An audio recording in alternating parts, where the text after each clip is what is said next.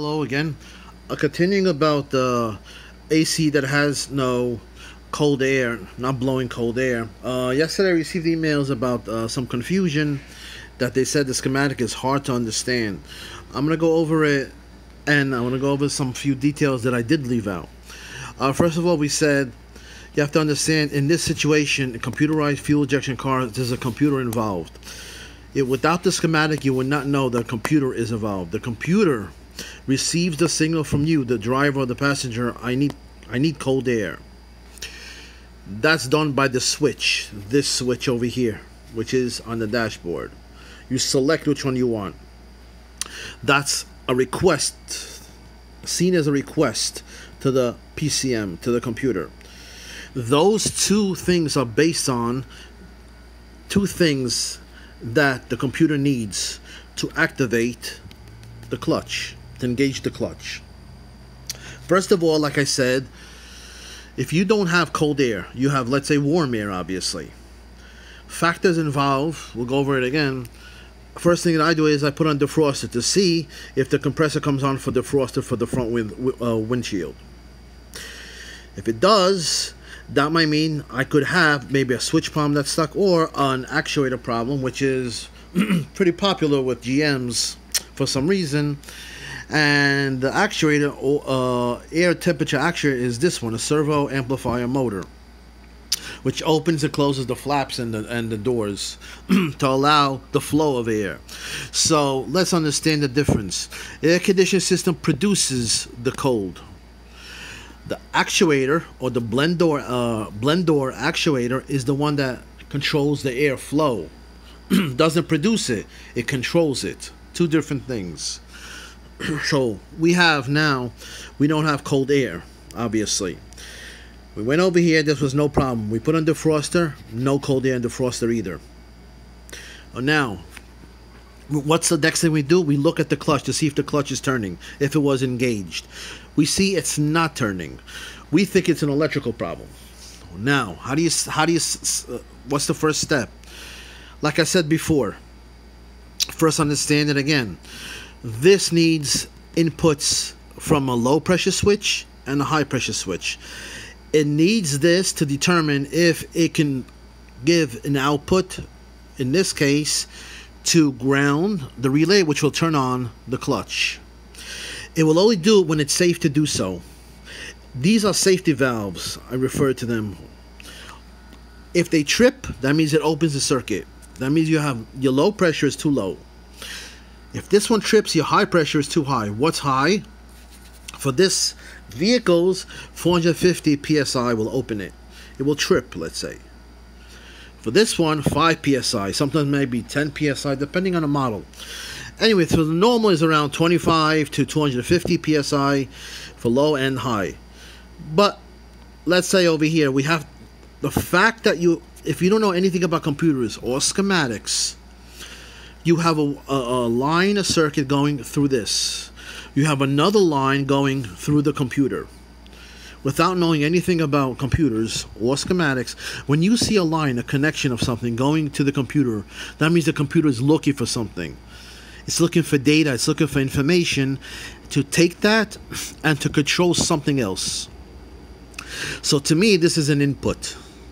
This low pressure switch tells it it's a safety valve. It is safe to this for the low pressure side, and it is safe on the high pressure side. You can't be too low, you can't be too high. Now, receive questions, that's why I did this video. When you go and you buy that refrigerant and it has the gauge on it, obviously you put on the low pressure side, it will only fit on the low pressure side. It has a gauge on it. The mistake that many people do is you have to measure the high pressure side. It is incumbent and it is necessary. You cannot just put the gauge on the low pressure side, recharge the system, and think it's good. No, you have to measure the high. Right? You don't know how high the high pressure is before you recharged it. Maybe it was 350, maybe it was 400, who knows? By you putting in more refrigerant, it'll do more damage. So what do? Like I said, You measure the low pressure side and you measure the high pressure side. Now, a question was asked, no problem, Joseph, no worries. If the pressure is too high, won't this trip, the high pressure switch trip? It'll open the circuit and nothing will go to the computer. Yeah, that's if this is working. Let's say the high pressure switch is defective. We don't know what's working, what's defective, what the defective component is. Remember, we're troubleshooting. So therefore, if this is defective, guess what? Instead of opening, this will be closed all the time. It will let the refrigerant circulate all the time until the components just become defective. Right? So what should we do now? What I'm saying is, you have to assume maybe this is the defective part, and as a protection, don't rely that this is working until you do measurements. Okay, I hope you understand that. Number two, how do we know that this is a signal? We say the computer received a signal from the driver with the switch, and also it gets the input knowing that the low pressure switch is good, everything is safe on the low side, everything is safe on the high side. That input, that's inputs. Now the output is controlled by this. So now this flips the switch, this is grounded. This is called the AC compressor clutch relay. That means it grounds this, energizes this, closes this, and voila, compressor turns on, engages the clutch, and you get cold air. Now, you know, on a working system, when you go to the compressor on the low side, it's cold. When you go to the high side, it is warm, right? You're compressing the vapor to a higher pressure. Then it gets condensed. Sometimes if it's too much on the accumulator, which is like the silver can, you can see it gets wet. It's condensation. So, but that's in a working system. If it's not working, you won't see that, and you won't be able to feel it. Like I said before, how do we tackle this? First thing is, I go and I say, is the clutch engaged? Visually, I can see that. I don't have to measure anything yet. What would I do? What's my point of attack? Remember, we said could be the servo, the actuator. It could be. That's why it's always warm air. It could be that also. Again, you have to see if some vents have the cold air, other vents don't. If all the vents don't have it, obviously you're not producing the cold air, or the actuator might be stuck on this one, on the frost, but usually, and you'll get it from the frost, or you might not get it at all. So keep that one in mind. This one is prone to have problems with the GMs. Now, I'm gonna go. My point of attack is, you know where I'm gonna go? I'm gonna go right here. AC compressor clutch. There's a connector here. See, there's a connector. This little thing here. There's a connector here. I'm gonna take off this one, and how much should I measure? 12 volts. Put my meter over here. Put my negative to ground across it. I want to measure 12 volts. If I measure 12 volts, what does that tell you? With one measurement, watch. It'll tell you everything is working. How? 12 volts here means what? This is activated. Why is this activated? Because this is activated. What activated this? The computer activated this. Why did the computer activate this? Because this was activated correctly, this was activated correctly, and it received a request from the passenger or the driver for cold air. With one shot, 12 volts, that tells me all this is working, the computer is working, these are working, this is working. Time for a new clutch or compressor. Now, if you have a scanner, the scanner will tell you an AC request signal that you have a request signal.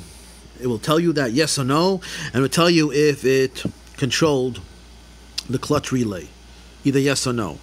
But most people don't have scanners. So the measurements that I would do, let's say this is 0 volts. 0 volts is not the compressor. That means this is not activated or there's a problem.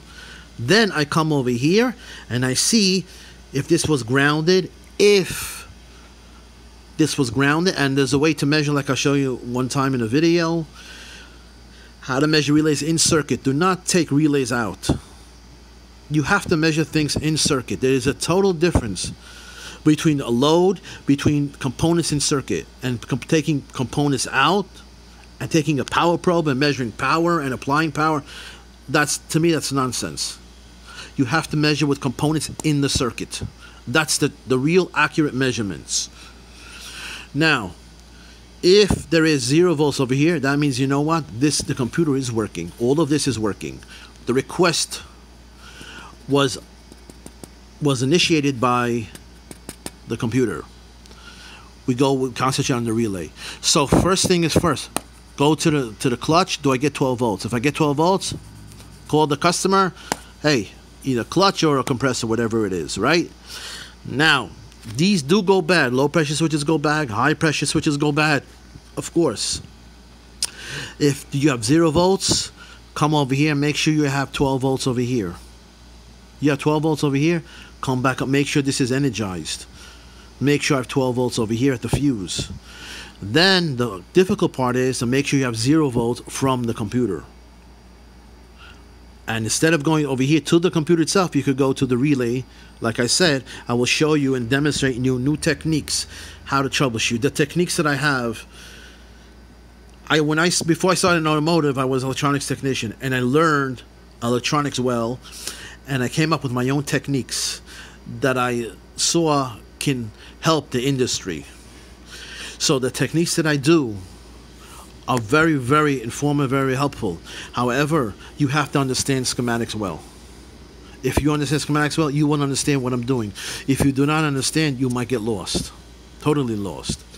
That's how my techniques are. That's why I stress schematics. I stress 12 volts here. How much should I measure here? 12 volts. That's absolutely measurements. So again, try to pay attention to that. Thank you for the subscribers. I've been doing it for a year and a half. If every subscriber out of 1,000 subscribers would watch 15 minutes a week of video, that's 15,000 a week. For a month, that's 60,000 minutes. That would really help me a lot with this channel, really. Like I said, I want to first do this, and then you'll see the hands-on. This will not make sense until you see the hands-on, but I have to have some views to show at least some interest. Then you'll see techniques that you never saw before, even about batteries, testing the simplest things. You will learn, I'm sure you will learn a lot. But first thing is first, you have to understand the concept. Like I said to an email, before you become doctors, you have to know how the body works and the systems and the parts of the body. Then you go and you diagnose with an internship. You cannot diagnose if you don't know how the systems work. The respiratory, the circulatory, all these respiratory, what do you call it? I forgot the other systems are amazing, but what's it called? If you have to know the systems, then you diagnose as a doctor, correct? Now, the other thing is, always pay attention. When you have a connector, take out the connector. And I told you before yesterday, do not jump low pressure switch and high pressure switch. If you want to jump somewhere, you know what? Jump the relay. But which part of the relay? Don't jump this part. You'll cause a short to ground. Jump the switch. Right? Jump the switch if you have to. Anyway, thanks for watching. I hope this cleared up some technicalities and some questions that you had. Remember, do not rely on just the low pressure. Those refrigerants that you buy from AutoZone, Harbor Freight, wherever you get it, Advanced Auto Parts, wherever it is, measure the high pressure side. I know some people say we don't have a gauge to measure the high pressure side. We don't know how much we should measure on the high pressure side. Right? First thing is first. See if you have any cold air in any of the system, defrost or anywhere. Okay? Then concentrate on the clutch. Say, do I have 12 volts to the clutch? Work your way back. If you have 0 volts, work your way back here. Okay? Alright, anyway, thanks for watching. And like I said, I hope to do videos hands-on, but it depends on if I have views of interest. More people are interested in the videos. Thank you.